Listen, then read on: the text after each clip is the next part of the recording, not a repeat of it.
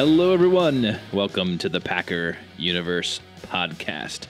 We're a Green Bay Packers fan podcast, a couple Wisconsin guys bringing you topical and relevant Packers news, along with our most humble, subjective opinions. This is episode 251. We're recording this on a Wednesday, December 13th, 2023. The Packers lose to the New York Giants on the road this past Monday night, but now look to Sunday, where we have Bay versus Bay. Tampa Bay coming into Green Bay. I'm your host, Tay, and joining me on the comms tonight is our one and only Ren. What up, Tay? Yeah, a Battle of the Bays upcoming on Sunday in Green Bay. Tay, the old NFC Central rival, Tampa Bay, once upon a time, Buccaneers, facing our Green Bay Packers. But, Tay, let's have a little fun and relive the magic that was Monday night. Let's clutch some money and talk about that 22-24 loss to our guy, Tommy DeVito, and the New York Giants. I mean, they just ramped this guy up on TV. Everywhere was ramped up. I mean, I haven't seen this sort of boost in a long time to, maybe not even Brock Purdy, I think, got this treatment. But everyone just loves it. I don't know if that's the New York thing to do, or this was just like, I don't know. Is it almost condescending to be like, you were backup rookie quarterback, but you're the best. You got it. We have the power of DeVito. And it's like, really, guys? Like, yeah, he was good, and he, eluded a lot of our sack opportunities. But I mean, this guy was like the Brady Purdy combination savior to rule all of NFL football for the next 20 years. It sounds like. Anyway. Ren, do you really want to go into this game here? I mean, not really, Tay. I mean, you heard me on the first take. I mean, that was certainly, I could have done a lot of better things with my time Monday night than that. Watch that kind of a waste, isn't it? Watch that dumpster fire occur. I mean, it was Jordan Love, like I said, with his floppy, fuzzy footballs. Those things just floated. I mean, when we talked about the quarterback school at JTO a couple weeks ago, and watching that, it was amazing, a thing of beauty with him against the Chiefs and him getting 1, 2, 3 drop, getting to his hitch and go. He was double hitching on passes, Tay. He was like click and then another click and then just floating things, throwing behind guys. I mean, honestly, it had to be Jordan Love's worst game of the season, Tay. And there were some bad ones, but he was awful. He looked awful. He was hard to watch. It was a hard watch. There was that one interception, and they never really showed the replay on it. That one that kind of like ducked up in the air, it was flopping and flipping, and it was an easy pick, and they were all patting the guy in the back on the sidelines, like, way to go, dude. And it's like, dude, it just came right to me. Like, how could you not catch that? But anyway, they never really showed the backside camera angle, and I really wanted to see it because it looked like possibly that defender coming off the edge had grabbed or hit his hand, but they never addressed it. They never went back to investigate it, and I still haven't seen that. I don't know if you caught on to that at all, but I was like, that had to be tipped. Someone had to touch his arm, because that was just a really, really bad play. And after those 2 really good games by Jordan, I was finding it hard to believe that he would just throw an air ball up there, call 500 and hope our guys get it. Like, if it's truly was on Jordan and that was an ugly ball, I don't know, something that's just as Aaron used to say, piss poor. But that's just awful, and I really want to go back and kind of cross-reference that, because I thought it was a tip ball, but that's just me. But you could maybe do a deeper dive into that investigation, or investigate how Italian Tommy DeVito's agent is. I know that's been I think 120%. Is that possible? I think you can only get to 100%, but he might be 100 and 1% Italian. I'm not sure, Tay. Definitely. But, that said, I mean, we talked about it. We lived it right after that game late Monday night when we didn't want to talk about it. I know I didn't. I wanted to hit the hay like immediately after finishing that because I felt just gross. Like you felt dirty. You needed to shower after that game. That's how bad it was. The special teams was god awful. There were some bad calls in them. I will say that. What was it? A call on the blindside block on Anthony Johnson Jr. on special teams. It was terrible. It wasn't that at all. We talked about the Rudy Ford one when the guy just runs into him. He's not even looking and Rudy Ford gets called. But, you miss extra points. You fumble the ball. You muff, punts. I mean, you can't do stuff like that. Yeah. And then the Matt LaFleur play calling that, I mean, how many jet sweeps do you have to do until it doesn't work? Because you can't pull anything else out of the bag. I mean, they're like, oh, we don't have Christian. Let's just do the jet sweep to Jaden Reed. To Jaden Reed. And let's do it on a 2-point conversion too, where it's going to get stuffed and he's going to end up in concussion protocol. Let's do that. It was so sad. Ren, in the press conference, I think it was yesterday, but Matt LaFleur says on that jet sweep that he alluded to 2 blocks that didn't get engaged correctly, and if those were executed properly, Jaden Reed would have walked in. That was his comment. So it's really? Because I know there's 11 guys on each side of the ball, Tay, but it looked like they had 15 guys closing that thing down in the corner. So I'm not quite sure about that one, Matt. Have a better play call than that, Matt. I mean, let's just be honest. It was garbage. He can say what he wants to say about it, but it was a bad call, and he just needs to own it because he certainly, in some of these pressers since. He didn't bury Joe Barry, but he kind of did without saying it. Like basically guys, he's calling in guys also not playing through their responsibilities, that there need to be better play calls. Let's also talk about Joe's defense, Tay. You got Tommy DeVito. He's been sacked 28 times this year. The Packers, again, we talked about on the first take, 0 sacks. They didn't run a single exotic look. They're just like, yeah, we're playing 3-4 defense. We'll rush 3 or 4 every down and we'll be fine. And, the Giants basically said, they're not going to send anything at me. So we can run Tommy. We'll just run right through this. They saw it. They knew they weren't going to send pressure. And he was going to have all day to just, move up in the pocket and then take off if nothing's there. It was bad, Tay. I mean, how do you run a defense like that? On that last drive when they're playing prevent, I saw somebody screenshot it on one of the plays. Again, they're back. The cornerbacks and the wide receivers are separated by 9 or more yards at the snap, Tay. I mean, that's shooting fish in a barrel. All you got to do is go run a 6-yard dig. You're getting the ball and you got some space to run. I mean, it's incredible. And that's how a wide receiver gets down into field goal position in moments because you call garbage defense like that. That whole game was so poorly called. It just makes you, again, thinking about it, it makes you want to throw up in your mouth. Again, I can't believe that. And they had the opportunity to beat that team. That's how bad they played. And Tommy DeVito had like a 107 point whatever quarterback rating. 113. That's only because the Packers sucked. He wasn't great, but he had a good rating because they didn't pressure him ever. They let him run wherever they wanted, and they gave up another 200 yards on the ground. Hey, Saquon, run where you want. Tommy, put that yardage under your feet because you're the new undrafted free agent quarterback god in the NFL. Or here's God giving you a gift.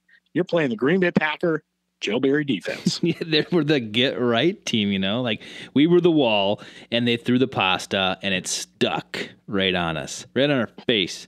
I mean, these Packers, the last 2 games prior were making the plays. Every play seemed to kind of like work and click and we got them. This time around, Ren, nothing. Nothing went their way. And it was poor execution. So it's this rubber band swinging pendulum metaphor or whatever we want to say, but when we're back on the other side now, nothing went away. We played terrible. Execution was down. Play calling was awful. And it's just like it's. I tried to warn people about this, and we're back here again, calling for Joe Barry's head. Demanding he doesn't come back next season. Questioning Matt LaFleur again. It's like we're back here again, and I was afraid of this.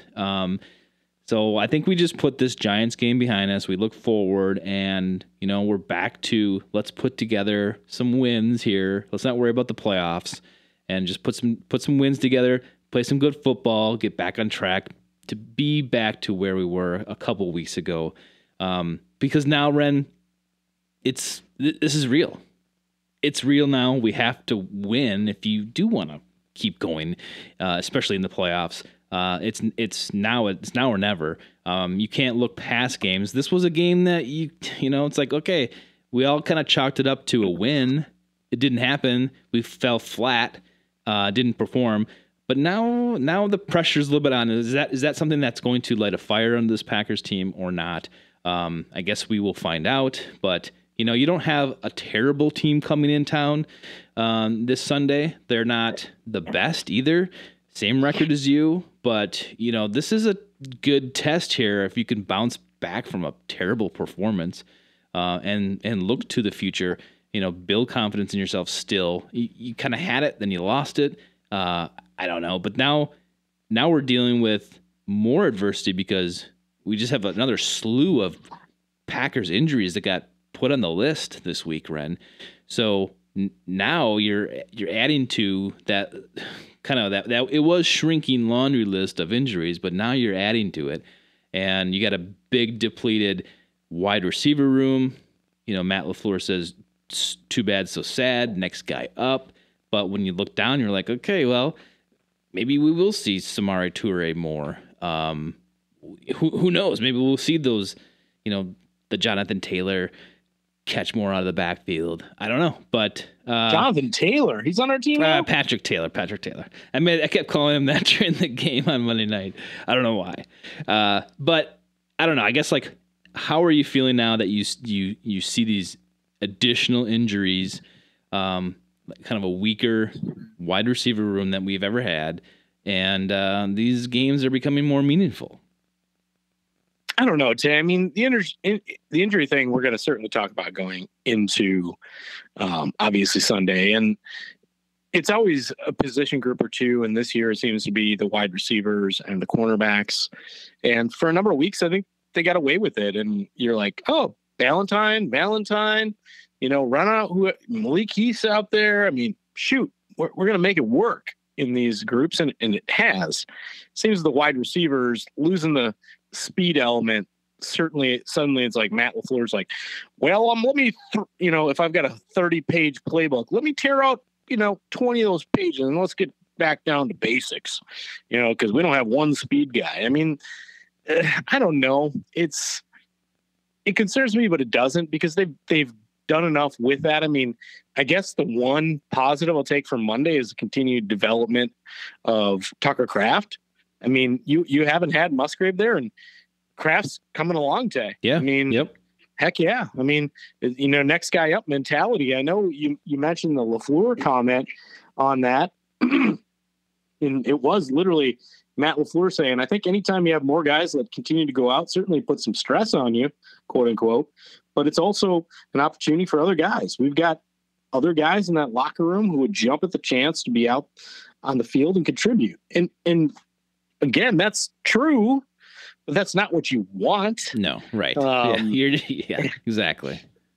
But you just thought, even watching the game on Monday, yeah, they're missing some guys, some important guys, but they were the last many weeks as well, and they seem to put together some better game plans and survive with what they have. And I just don't think the game plan went along with it. Again, I think they dumbed it way down when they could have, still, been in play action and taken 6, 7, 8 here and let the guys cook, when they get the ball in their hands. And I don't think Matt and that being he, gave the offense the opportunity to do that. I really don't think he utilized the guys in the field with what he had. It was, again, a lot of, 3 down game where they ran twice and passed once. And, I like the mentality where they, win the coin toss this week and the coin toss, as we like to say.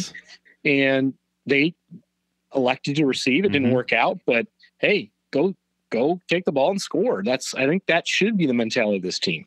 We're not your underdog. We're going to go set tempo. I like that part, but then go call a better game. I mean, how he called such great games the 3 weeks prior, and they kind of like got better with each game. To go back to that was it was befuddling and difficult again to watch, and then watch it be executed as poorly, being as basic as it was with Jordan leading the offense. I think they started off this game with the same play they did the week before, that kind of toss to Jaden Reed coming across. I think it was the same play. They just were pointed the wrong or the other direction this time. I was like, I don't know. At that time I was like, is this a good omen or a bad omen? Like, they ran the same play twice, like at the start of each game. I didn't know how to feel about that, and I guess maybe this is why I didn't know, because I was like, "Ooh, like, is this gonna kind of like be a foreshadowing piece to this game?" And I guess it ultimately was. I do like you brought up Kraft, and I think a lot of people were highlighting his coming on as a very positive thing, and it totally is. I mean, this guy immediately took the place of Musgrave, didn't miss a step. I think actually if he gets in the end zone lately, like this last game or games prior, I mean, the buzz on this kid would be through the roof. But I think just because he only had 4 receptions for 64 yards, that was huge. He's coming in at clutch times, but if he would have gotten a touchdown or two in the last few games, I think this kid would be talked about a lot more, and maybe overkill, but yeah, I think he would his popular meter would be going through the roof. And they spread the ball around a little bit. You saw Samori Toure. I was like, holy crap! I kind of forgot about Toure, but now he's two receptions for 22 yards. And I think they threw at him a couple more than that, so 4 times. You probably see a lot more of him, and just because maybe Wicks is out, I think he's got that ankle injury. Reed with the concussion, it's like, what's going to happen here? I don't know. I don't know. I think I agree with you. I think this team will get through this injury adversity. I just like they have this season. I'm not too worried about it. It stinks because you have no idea the timetable on some of this stuff. Watson, who knows how long he's going to be out? Are we getting Aaron Jones back? Will we have Wicks and Reed? It's just like it's a lot of question marks on this offense, and you can always make it a narrative and make it a storyline for Jordan Love, who kind of needs these guys. And I did like, I forgot who said it in the broadcast, but I'm glad. And I agree with the either it was Joe Buck or Troy Aikman said, all these guys are 2 years experience or less. And I particularly like that for Jordan. He doesn't have to pick favorites. He doesn't have to feed a certain guy or a certain ego on the team. All these guys are kind of the same, maybe not skill wise, but they're all kind of like the same prestige level, I guess. And this will just be another chapter in that this week when you have some of these other guys coming up. Heath, you'll see Toure out there. Dobbs, of course. A Bo Melton signing could happen, Tay. Yeah. Yep. Grant Dubose could make an appearance. And you got Kraft, and I think you also get DeGuara back. I think he came off the injury list. So who's that? Yeah, right. Yeah. I don't even know if we need to see him. Honestly, Tay, I'd rather see Henry Pearson out there. Yeah, I know. Much rather. Totally. But he's been effective in the very limited time he's been out there. And at this point, the Josiah DeGuara experiment is over. He's not going to be on this team in a few weeks, and don't even bother. Nope. But I will say, the Kraft thing too, going back to that, it's not just like, hey, Kraft's incredible, but when you couple that with obviously Musgrave when you get into next year, and we don't want to get there yet. But wow, you got a lot of these, both these young guys, a lot of experience year one, and that can only, wow, this young tight end group, you got something there, Tay. It's nice. Mm-hmm. Yeah, I love that. And then I know you don't want to talk about next year, but then you think about it and you're like, yeah, it does make you feel good and hopeful for the future if you can, add to that room or give these guys another couple years experience under their belt. So it's nice. I love to see that. I really think that touchdown piece, if he would get touchdowns, I think we'd be talking about him the next Robert Tonyan. You know what I mean? He's already better than the previous Robert Tonyan. He is, but you know how Tonyan really only skyrocketed into people's ears and eyes around the nation because he had all those touchdowns that year. He had that one big year. He had a bunch of touchdowns. Yep. So, anything giant to talk about this game anymore, Red? Well, like I said, it didn't even need to be relived, but we kind of had to touch base on it because it is what it is. But we could have saved ourselves a lot of less holiday stress reliving that. Like I said, that dumpster fire from Monday night. God, it was awful. Yeah. Well, but, in reviewing it, we kind of you do get to talk about, and we just did the kind of the state of the Packers and how this team is at the moment, and I think we're definitely back in the like what's happening with this team kind of mode, regressing a bit instead of moving forward. We were the hot team, Ren, going into the playoff run, and now we're like, are we even going to make it? So it's definitely been a roller coaster. And I think it's going to continue to be, Tay. Let's be honest. The way the NFC sets up at this point, Tay, the Bears at 5-8, I believe they are. Sit right outside the playoff watch. So anything can happen over the last 4 weeks. That's how sad it is in the NFC. So let's get to the Buccaneers today, our good old NFC Central rival. A lot of fun memories we have of Warren Sapp and Brett Favre back in the day. And this was a more common thing going on and a lot of trash talk, but definitely one of the more common opponents they faced over the last 4 years outside of the Rams.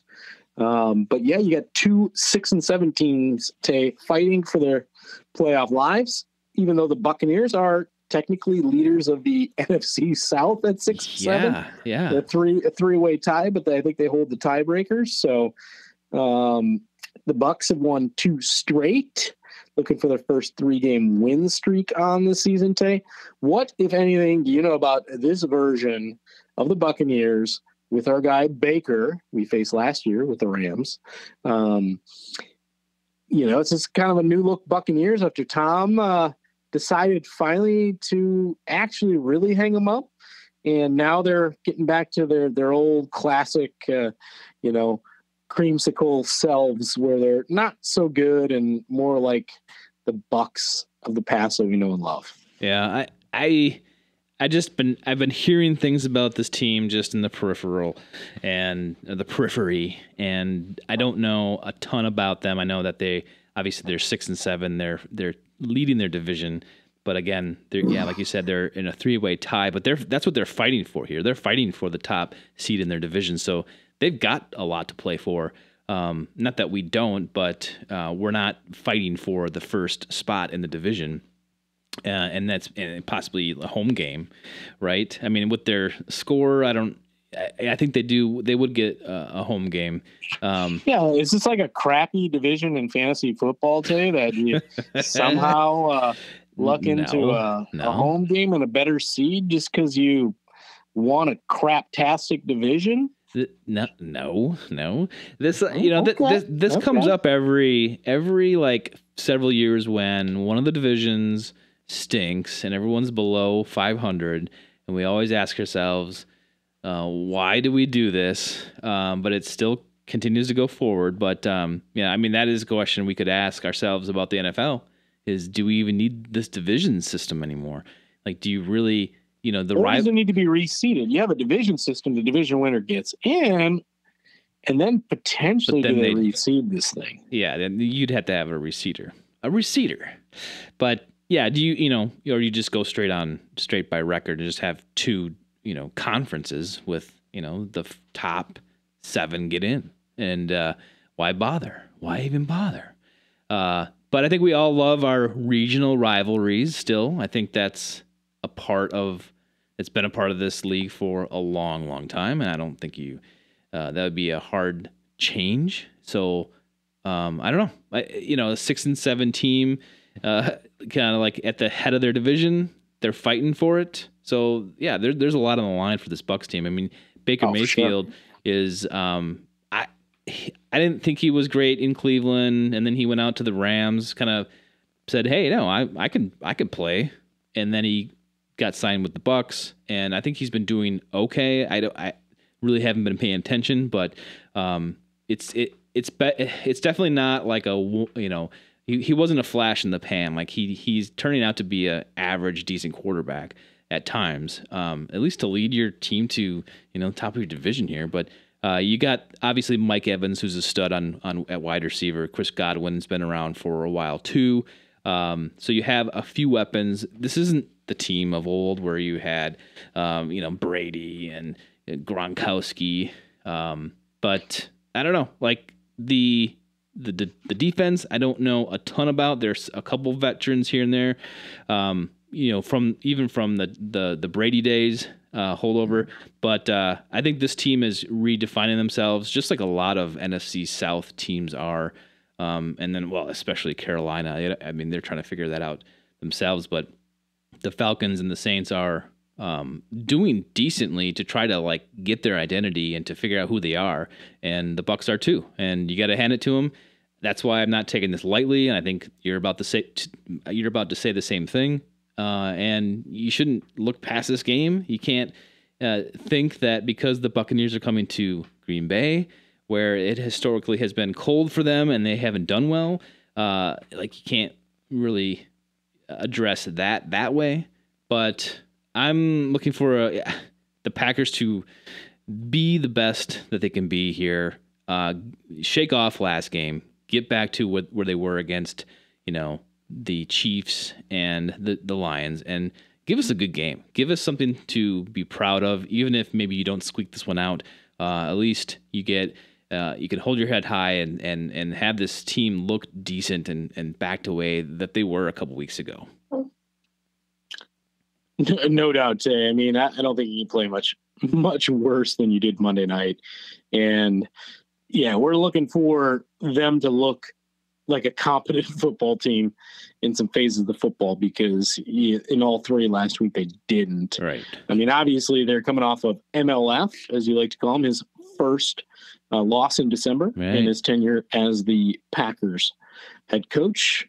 We have the Bucs, Tay, a little dope sheet for you. Yeah. Dating back to 1990, the Packers are 14-1, Tay, against the Bucs at home in the regular season, with 12 of the 15 contests being decided by single digits, including 2 overtime games. We talked a little bit about, the MASH unit, that is the Green Bay Packers wide receiver core. Jaden Reed and Wicks were hurt in Monday night's loss. Obviously, without Watson as well, they're pretty short-handed. That could leave us to Heath, Toure, and DeBose off the P squad to go along with not much else, Day. So with Tucker out there, so it could be real tight and tenuous when it comes to the Packer offensive pass catchers. But it sounds like Jaden Reed's going to be able to play today. Okay. His quote from Monday is, "I got up and they just brought me into the tent for some reason and told me I had to go in for some reason." Reed said, "I went in, just followed the precautions, and everything is all good." That's his quote, I believe, today. So he's like, "I didn't have a concussion, but I thought I did, so I went into it." But that's basically what he's saying. But you had on the opposite end of things, you had our other guy, Dontavian Wicks, who's really come gotten hot down the stretch and become, one of those kind of intermediate pass catchers, that 15, 20-yard out. He's been phenomenal. He does have a little extra speed, which they clearly need to. Lauren Helmbrecht reported that Wicks in the locker room stated that his ankle was effed up, Tay. Great. Effed Great. Up. That was his words, but a little bit more colorful, not the effed up, Tay. It was feeling the rest of the parts there. I'm smelling what you're stepping in. It's like duck you, but something else. All right. Now, so that puts us with, obviously Dobbs leads the Packers with 49 receptions, but next four players could be out. Reed, well, he's going to play. Musgrave, 33 catches, Watson, 28, and Wicks, 25. So, yeah, it's going to be tough just kind of figuring the game plan that suits the receivers you're going to have on the field. You mentioned 2, 6, and 7 teams, so this game means a ton to both teams today. But at the very least, to be thankful for, and you don't wish harm on anyone, but the Buccaneers today have cornerback Carlton Davis, did not practice. Jamal Dean, cornerback, he was limited. Defensive lineman Will Golston did not practice. Wide receiver Chris Godwin did not practice. Safety Ryan Neal did not practice. Their long snapper Tay did not practice. Last week didn't play, and today did not practice. The super heady nose tackle Vita Vea, not available. And the other linebacker we've talked about a lot in the last few years when it was Tommy time, Devin White, was also did not practice. So they've got a whole lot of issues with a whole lot of really important cogs for the Bucs. Also, probably not going to be available come Sunday, Tay. So it's going to be two teams fighting for their playoff lives with a lot of pieces they'd like to have in the field, not there. So it makes you feel at least a little bit better when it comes to that. Yeah, and I think I heard out there that they do give up sacks, the Bucs. So hopefully Gary and company can get to the quarterback this week rather than just pretend to like last week. The other side, on the offensive side, I think what is it? Rashad White, is that how you say his name? That is the guy, Rashad White, Tay. He is ranked third in the NFL in total yards from scrimmage this season, Tay. He only trails two guys. One really should be an MVP candidate. That's the Niners' Christian McCaffrey, and the other is the Jags' Travis Etienne. So Rashad has had a nice run of games the last 3 weeks. 125 yards against the Colts in week 12, 128 against the Panthers. Not hard to do. And then finally last week had 148 yards against the Falcons. It's a little worrisome, Ren. I mean, that's one of our Joe deficiencies. Jay, you telling me you're afraid?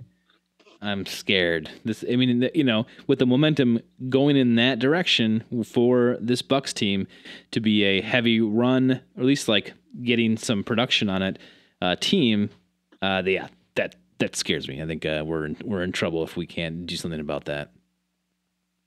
So they are top 10 in sacks allowed today. You're right. But pass yards, they're 20th in the NFL. Rushing yards, they're 29th. But again, getting hot and playing the right team at the right time when it comes to that. Points scored, they're 22nd with 20.2. Pass yards against, they're 30th. Rush yards against, they're 10th. So they're heady against the run. Obviously, Vita Vea not being there, that helps a little bit. And points allowed, I think they are also 10th at 20.8. The Bucs DBs today, not great last week against Desmond Ridder. So this is a team today with a lot of veteran presence. We've heard all these same names 4 years ago when the Packers and Bucs were battling for NFC dominance. Just a lot of it's a veteran team. They're getting old and they got issues. And those DBs, they allowed 347 yards to Ridder last week. And finally, Drake London woke up and had 10 for 172 today against their defensive backfield. So there's definitely, even if you're playing, Malik Heath and Bo Melton and Grant DuBose and Jaden Reed, you're still going to have some opportunity against this Bucs pass defense. Mm-hmm. I mean, this game is in the Packers' grasp. Like, they can take this if they want this. I really truly believe that. They have what it takes. We've seen it. We have actually seen this. I don't know what kind of mindset that the Packers were in when they played the Lions and the Chiefs, but that's exactly the mindset they need to be playing in every game. I don't know what happened at the Giants.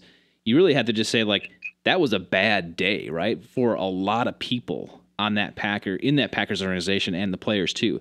It's like, how does that happen? That's a topic and a question to answer some other time.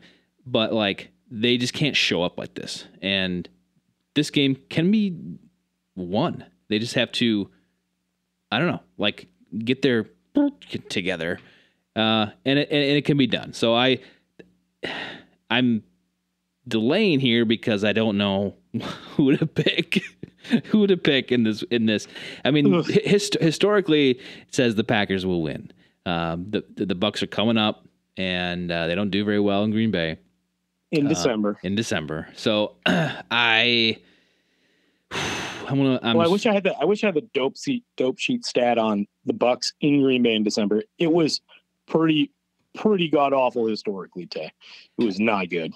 I'm just gonna play. I'm gonna play the homer card. I'm gonna take the Packers, and they're going to win by 3 points. It's gonna be 27-30. Packers win over the Buccaneers. Oh, that's a big score, Tay. I'm gonna go 4 points, but I'm gonna go 21-17, Tay. Pack. What do you say is the line, Tay?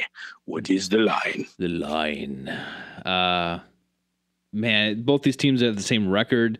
I still have a hunch that Vegas thinks the Packers are still better than they showed on Monday night. So it's got to be straight, pretty much even, but then you get like the 3 to the home team. So I think it's 3 Packers. It is 3.5, Tay. Packers getting home in the push. Yeah. 3.5 for the Pack. That's about right. I think this game is a coin flip, and I think everyone knows it. What do you say? Like, you think this is going to go down with the Packers win, or are you just being optimistic? Said, I'm going 21-17. Tay. I really hope that, like I talked about with the god awfulness we had to talk about right after that game, if they didn't learn anything and get themselves up being like, wow, if we don't really play our asses off every game, we're not going to win, and go give the home crowd something to cheer for. So that's a big piece too. You got a cold weather team coming up to Green Bay. You know, it's not going to be super cold, but let me tell you, these Bucs guys hitting, they were just in a dome last week, Tay. They haven't been anywhere to experience anything that's in the 30s. It's not going to be pleasant to them. We're acclimated to it already. We're like, oh, when it's 40, like it will be tomorrow, we're going to be like, damn, that's a nice day. Trust me, they're going to come up here and be like, ooh, we're the Buccaneers. So take advantage of it. The Packers will have the right cleats on. A lot of teams coming to this field and they don't have the right cleats on. Slip and slide over this thing because it gets a little slippery when it's cool out there. I just think it's advantage Pack, and give your home team, give your home fans something to cheer for, and hopefully Jordan plays 100% better than he did last week, because he owes the fans a better performance. One more thing before we head out here, Ren. It's Pro Bowl voting time, and you can go out there and cast your vote for whoever you want to vote for being in the Pro Bowl. Actually, we do have a website, PackerUniverse.com, and if you go over there, I put a little link there that you can follow. It'll bring you over to NFL.com or something, and you can vote if you want to.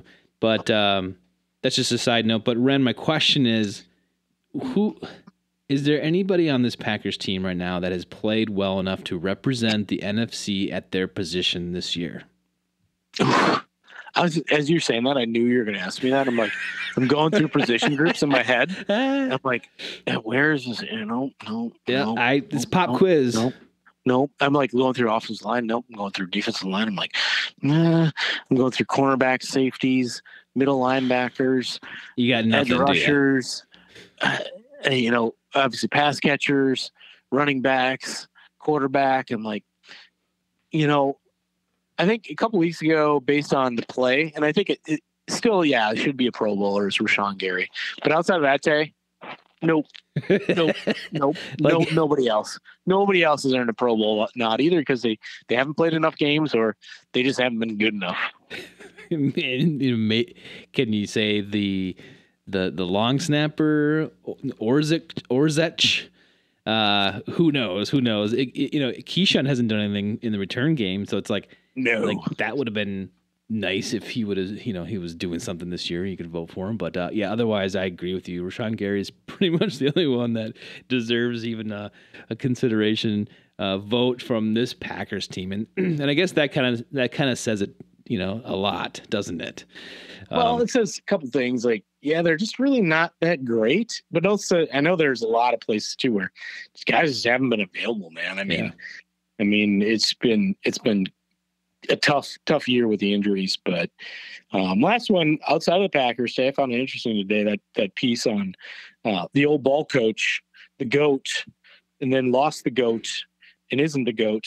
Now, it was always, I made that argument to you on past shows in the past, when everybody anointed Mr. Belichick the greatest head coach in NFL history. And I thought that was a little bit of an affront to what Vince Lombardi did, basically with 6 championships in 7-8 years in the 60s, be it NFL championships. And then it started the Super Bowl era thereafter. But Bill without Tom, not so great. And it's apparently been reported, and confirmed with somebody really in the know out in New England that Bill will not be brought back in New England.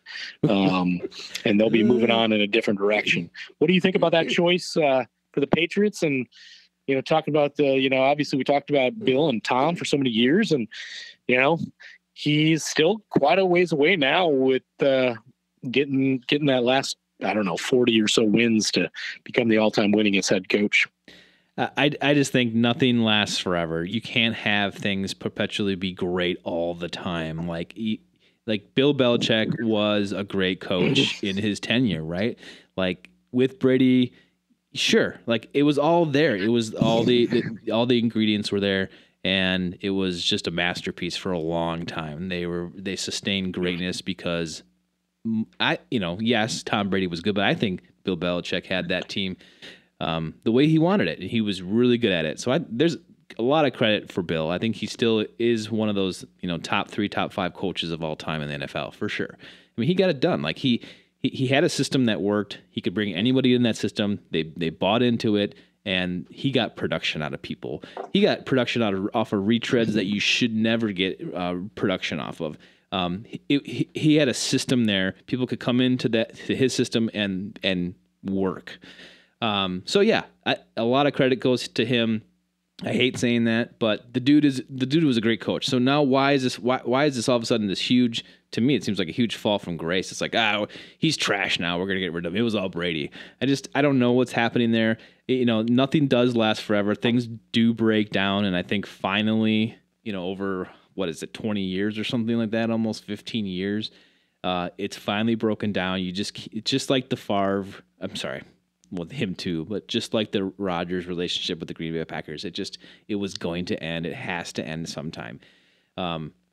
That's what's happening here. It's not working out. He doesn't have the right guys, or they're not buying into it. All these moving parts aren't all in synchronicity, and it just breaks down after time. So this is an inevitable situation. The way they cast him off will be, its own thing.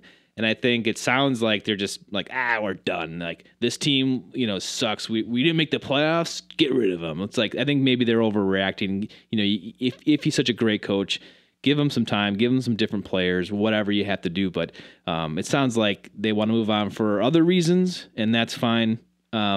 Is he too old to do anything else? Maybe he'll just quit and hang it up for good. But, you see those like, Bill Belichick's going to be the next Packers defensive coordinator, and it's going to rock. And it's like, okay. I don't think Bill's going anywhere to be a coordinator, Tay. No. I think his head coach or bust. And I think, the Patriots are just like, hey, we've done this for over 20 years. It is time for that team to go in a different direction, look different, and put a new face on it entirely. I had two faces there for a long time, but I really do believe that, excellent quarterback play makes a coach look a lot better. And I think Bill had the benefit of that. And I think if you look back in the NFL annals of history, most of these head coaches had that. I mean, you look back at, what Joe Montana did for his coaches. You look at what Dan Marino did for Don Shula, getting, the all-time winning record first. Obviously, Dan didn't bring home the Super Bowls, but he brought home a lot of wins for Don Shula. And you look at a lot of these all-time winning coaches. It was the quarterback play that got them there inevitably. So, yes, Bill is a part of that, and so was Tom. But without Tom, Bill is never what Bill has become and what he was. So, yeah. I think the two go kind of hand in hand, but when suddenly, Bill didn't have Tom anymore, they made the playoffs once in 4 years and been one of the worst teams since. So. Yeah. But we're not shedding any tears over in Green Bay here. That's for sure. Nope, but it is a legacy NFL thing, so that's why I want to talk about it. Sure. So. Well, Ren, thanks for joining me tonight on the Com Links. We appreciate everyone listening in. Head over to our website, check it out. Send us an email, info@packeruniverse.com. Check us out on socials, and tell a friend about us and that we're here every week talking about the Packers. Thanks for listening. Take us out, Ren. Yeah, until episode 252, Tay. That's a 2 and 1 only Pro Bowler, 52 Rashawn Gary, Tay, on the pup list.